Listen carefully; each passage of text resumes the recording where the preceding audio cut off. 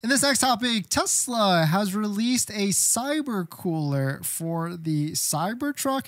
Interesting move for sure. At the same time, Rivian has finally released their cookware product for the Rivian trucks. Let's take a look at it. But if you're just joining in, my name is Dennis. I love talking about Tesla deal hacking, so definitely hit that subscribe if you're interested. Shout out to Tesla Newswire. Tesla has released a cyber cooler for the Tesla shop for a whopping $700.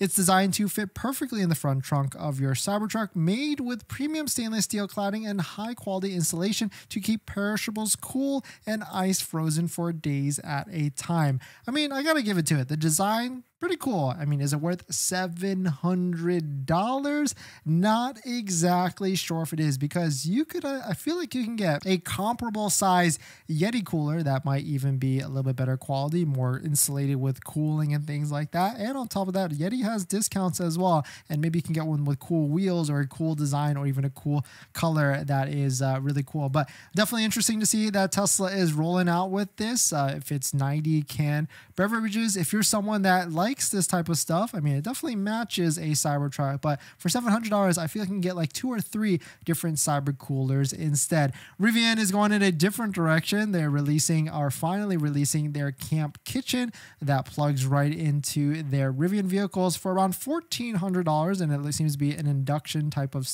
top. Really cool to see, because this one, it looks much better, and it's even got like a shelving area where you can put all your different silverware. And I don't know, I'm pretty interested in all these different cookwares and tents and all that stuff that are coming out for the Cybertruck. Maybe if we can get through one of those experiences or one of those companies, that'd be cool to kind of put a camp tent thing on the top of it as well. There's a lot of companies that are coming into the space right now, so it'd be really interesting to see all the different stuff that comes out.